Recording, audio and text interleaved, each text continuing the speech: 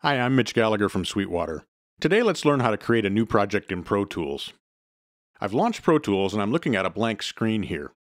Depending on how you set Pro Tools up to launch, you may see a window for creating new projects and opening existing projects. We'll see how to set that up later in this video. But assuming the window isn't open and we have a blank screen, go to the File menu and select Create New. This opens the dashboard window. You can also use the key equivalent to do this, which on Mac is Command+N, or Control+N on Windows. Once this window is open, on the left-hand side we have three choices.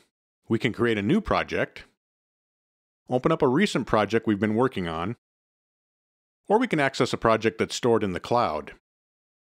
The fourth option is down here on the bottom of the window, Open from Disk. This allows us to access projects that are stored on a hard drive but aren't shown in the Recent menu. To create our new project, let's go back to Create. Now we can work our way down through the parameters for the project. At the top, we can name the project. Then we have two choices for where the project will be stored, on a physical hard disk or in the cloud. Since I'm working on my computer, I'll store this on hard disk. If you want to work from a pre-configured template for your project, select the next box. Then you can choose from the menu. Pro Tools comes with a number of different templates, or you can create your own.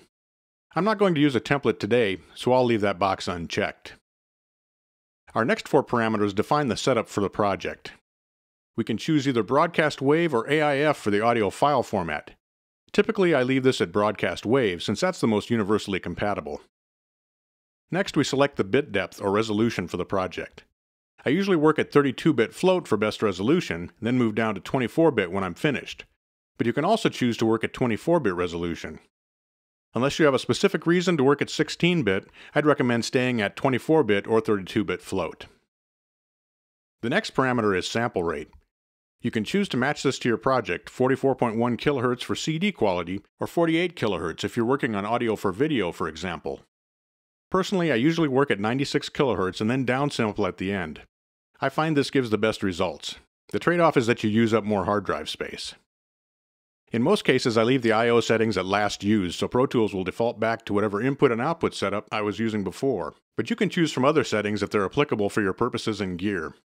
The interleave checkbox determines how Pro Tools stores multi-channel audio tracks. If you have a stereo track, for example, you have a left channel and a right channel. With this box unselected, they'll be stored as separate files. If you select this box, the two sides of the stereo audio track will be combined into a single composite file. Now this really doesn't matter for Pro Tools, it can deal either way, but if you're exporting to an external audio processing application, it may require one format or the other.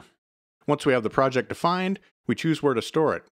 You can have Pro Tools ask you where you want to store it by selecting Prompt for Location, which comes up the first time you save the project, or you can choose a specific location for it now, which is what I always do.